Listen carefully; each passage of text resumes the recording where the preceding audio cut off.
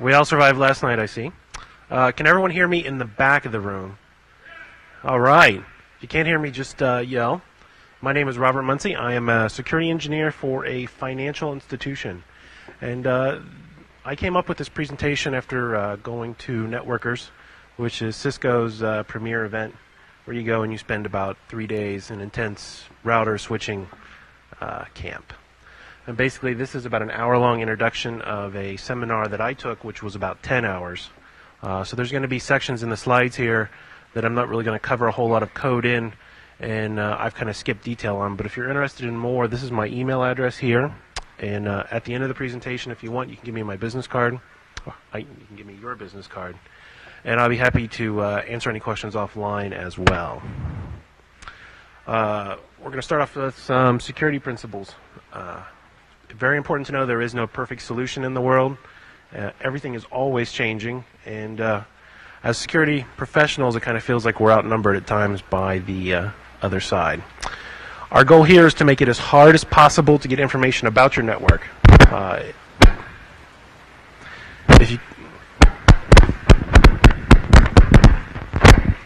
All right, I know we have fireworks.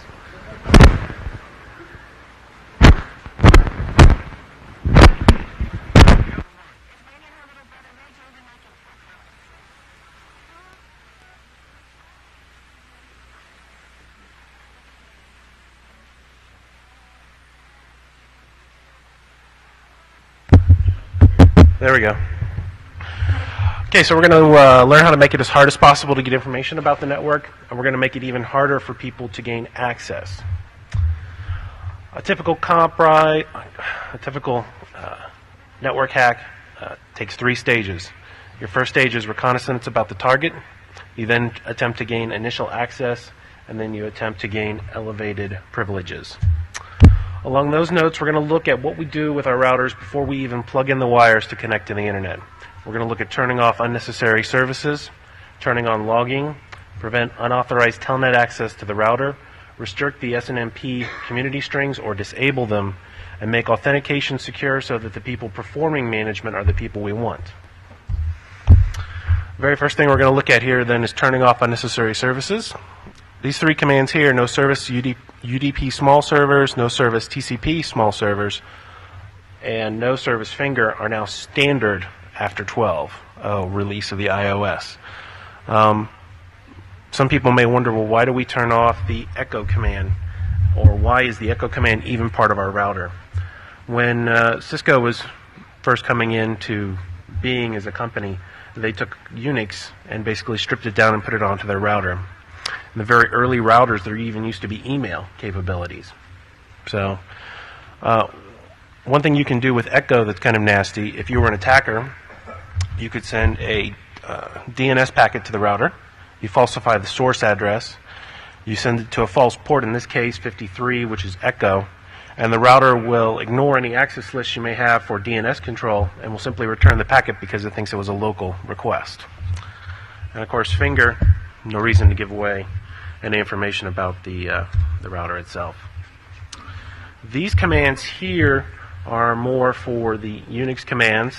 If you're not familiar with them, it's very good to disable these.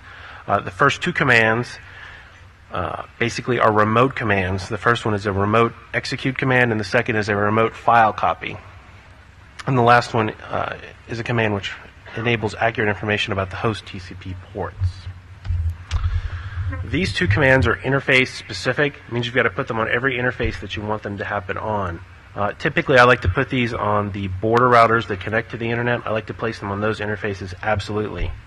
And after 12.0 release of the iOS, these are now standard. So when you look at your configs after you put an IP onto the interface, these will already be there for you. It's very rare that you would need IP-directed broadcasts unless you were doing multicasting and IP source routing. It just says that it'll never forward a packet if it carries a source routing option, and this is kind of anti-spoofing. IP and the CEF is Cisco Express Forwarding. The IP Verify Unicast RPF is reverse path forwarding. These two commands come together. This particular command is only good for symmetric routing environments. This is typical in most companies where you go router A to router B. If we were looking at an ISP couldn't do this because they have symmetric router, where router A could go to both C and D could go to router B without having to pass through A. The schedule interval 500 command is also now standard. It controls the time of responding to interrupts from the network interface. And basically what this means is the router is handling lots and lots of packets, that there are always going to be an interrupt packet that it's going to have to stop and look at and try to figure out what it's supposed to be doing with it. With this command, we tell it that it can only do that every 500 milliseconds, and that gives the router time to process information. Other things to think about is to restrict or turn off NTP, which is the time protocol. I like to take one router and turn it into the network time protocol router for the rest of my network, and then restrict what all the other routers can only receive time information. This will become more important as we look into turning on logging, and we want to make sure that, if for some reason we need to go back and see what happened in a time, we need to know exactly what time those things occurred. We also want to disable CDP, which is a Cisco discovery protocol.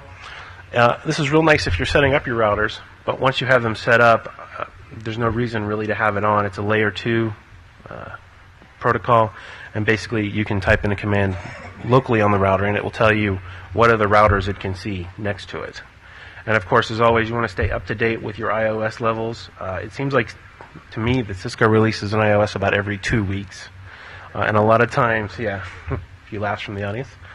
Especially for us, we have 30-some routers in our network currently, and trying to stay up to date with those and update the code can sometimes be a challenge. Let's take a look here at a little simple access list. This one prevents unauthorized telnet access to the router. I don't particularly like this particular access list because it allows a huge pool of addresses that could manage my router. If I was going to do it myself for my own particular routers, I would create a subnet that only the network administrators were in, and then I would restrict access only to that subnet.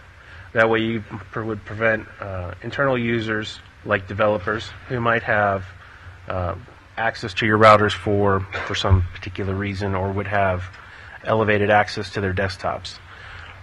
This command basically works in the fact that you take an access list, you permit your subnet range of whatever you want to do here. So here I've done 10xxx, and then you go down into line VTY, and I did 0 to 44 here. You can do 0 to 4 as typical. And then you do, this is a subcommand. The access list 12 in is actually a subcommand to the line command. So in the enable mode, you would type line VTY 0 space 4, and then you would type in your command in the sub interface. Logging. Logging is very important, especially if, after you've been compromised, you need to go back and see what happens. Or if you're doing IDS, you want to be able to have a historical log of what was going on here. The MSECS command is only valid if you're using MTP. Some of the very small routers don't have their own time protocols or don't have internal clocks, so you may want to use local instead. And then the last command, we have logging, and then here we would put in a server IP address. And basically we want to get these logs off of our routers. If you leave the logs on the routers, the log is a fixed size. You can increase it, but if you reboot the router, all the logs go with it.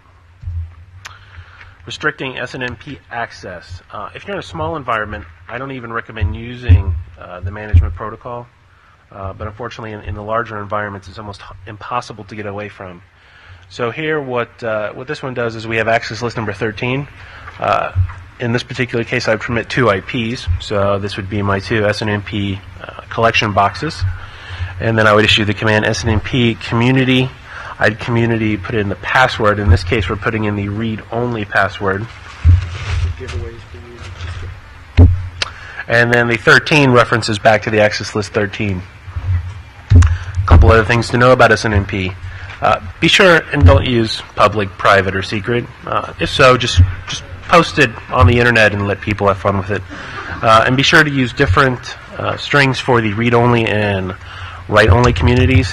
Remember, they can be cracked, especially if they're easy, so you need to use strong passwords.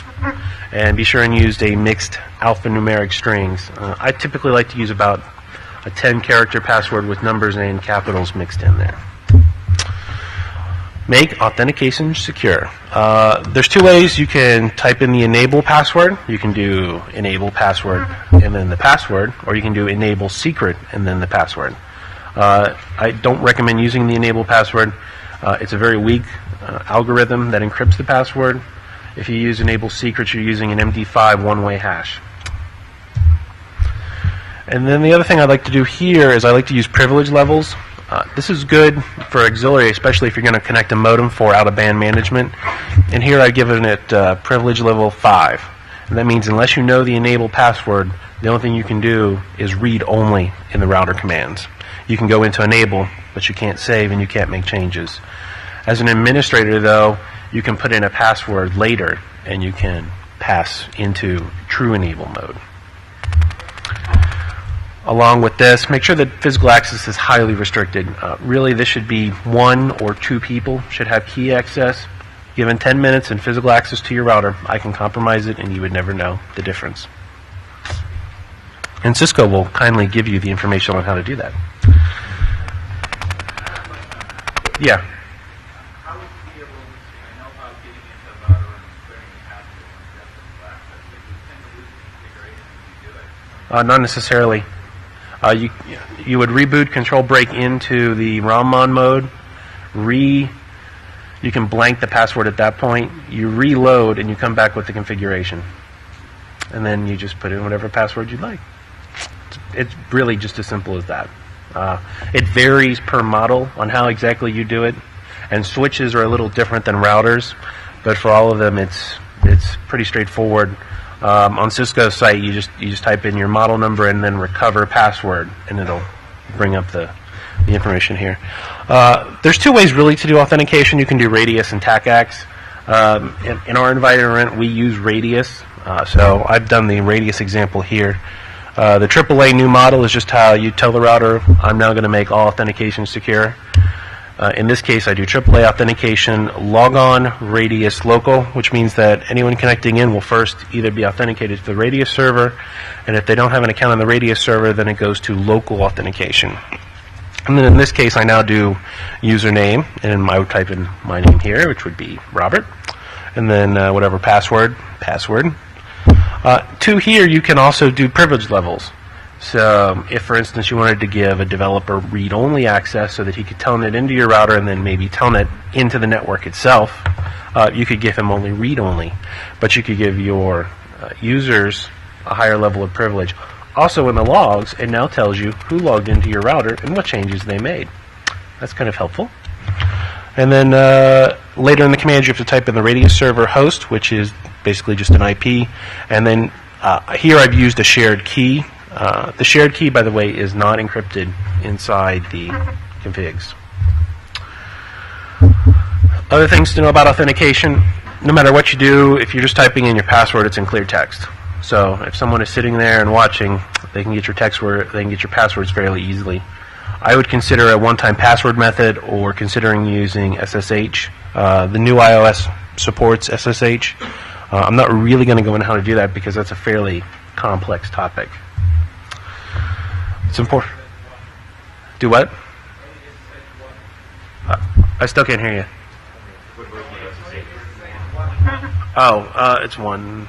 What was it? 1? Yeah, it's 1.x. And then along with that, we want to audit our login attempts. And so we type in IP accounting and then IP account access violations. And then this simply goes into the logs. And then in this case, I put in logging, and then I would type in the IP for my syslog server if I hadn't done it previously. You can also do SNMP traps if you're using, some type of SNMP program like OpenView, or there's some freeware ones that we use that we like. Okay, now we're ready to plug in a network cable and hook up to the internet. We're going to look at preventing spoofing, some DOS protection. NAT, is it good, is it bad? We're going to look at the new firewall feature set available from 12x on, which is pretty nifty. And you now also have IDS that you can do either local in the router or have it sent to an IDS product, which of course Cisco will be happy to sell you. Preventing spoofing. This is a fairly simple access list here. We have access list 109, deny IP, which is my internal. And then two internals here, 172 and 10. And then access list 101 permit IP any, which says any traffic is allowed in except internal traffic behind the router. And then here I've applied it to the serial interface as IP access group instead of list. I don't know why. Cisco makes you do it that way. 101 referencing back to the access list, and then in means for inbound traffic. All access lists can go in or out.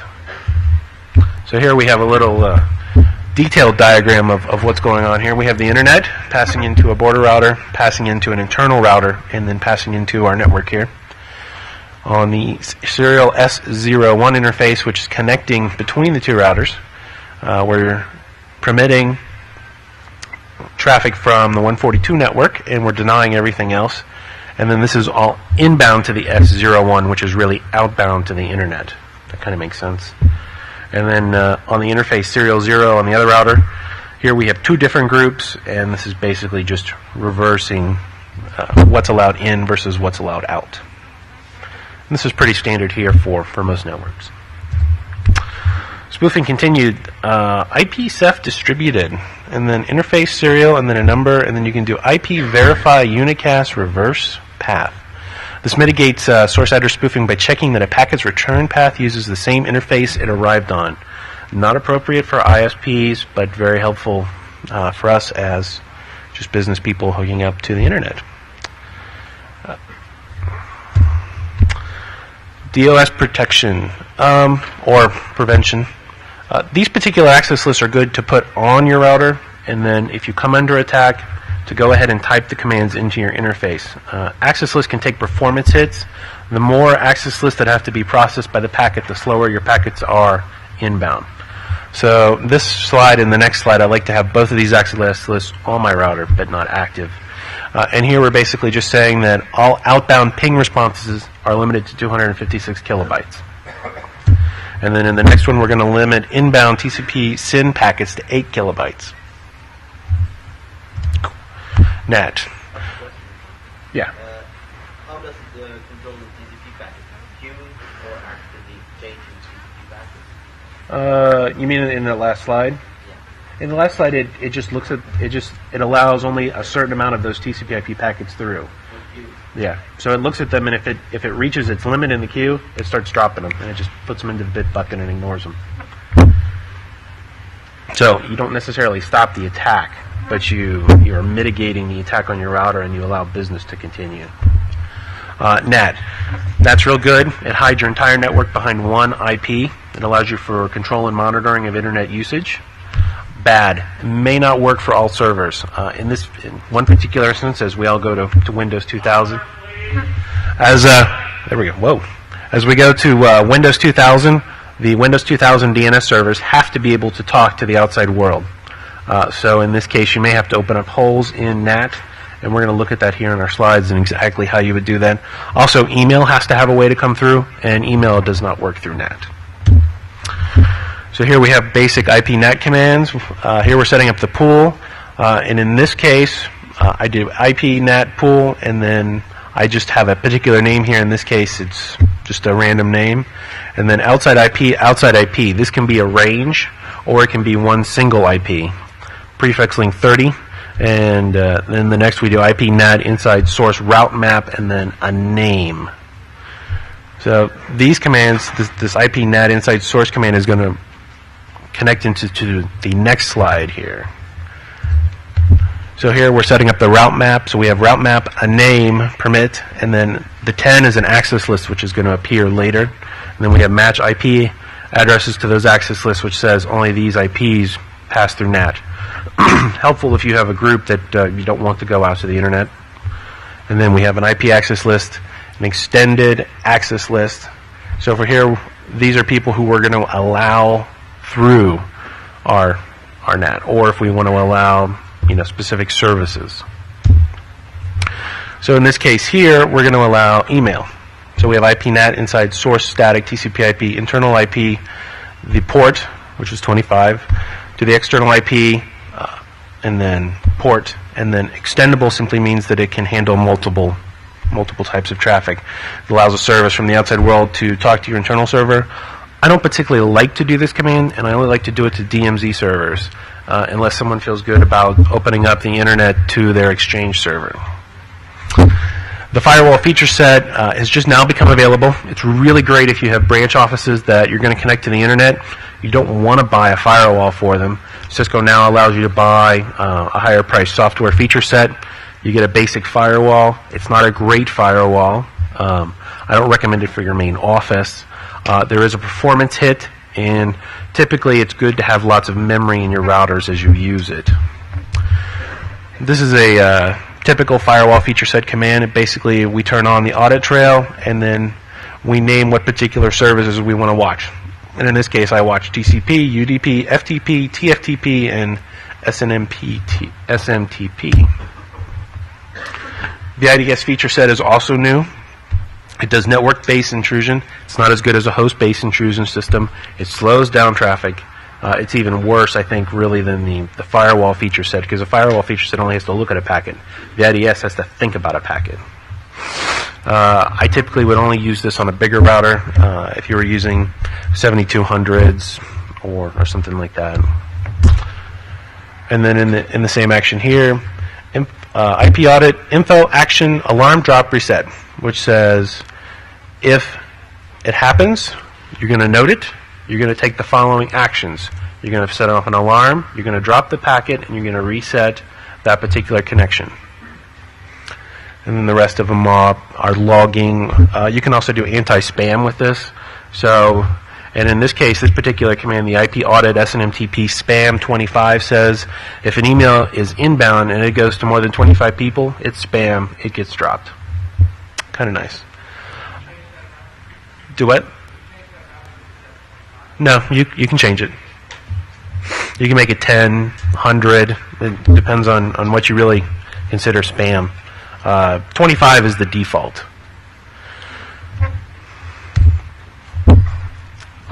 Let's see. Whoa. Okay, we're a little off here on the projector. I don't know what happened on this one. The IP audit name is how this one begins. And then it has a name, info list 99. So now I'm going to use an access list.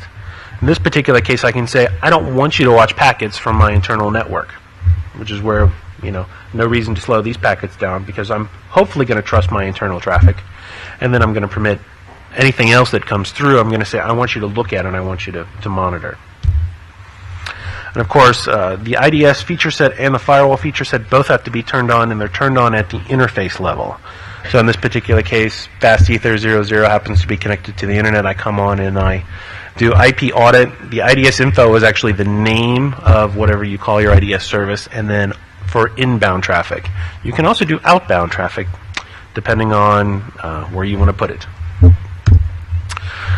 Now let's hook up a branch office. Not that we would ever have those. We're going to look at a two-office connection. I'm going to talk about some other problems that you may see on slower lines like ISDN and dial-up, and then what to do if you have more than 10 sites. Why would we want to use the internet to hook up two offices? Well, it's a lot cheaper than hooking up a frame relay. It's a lot easier to do.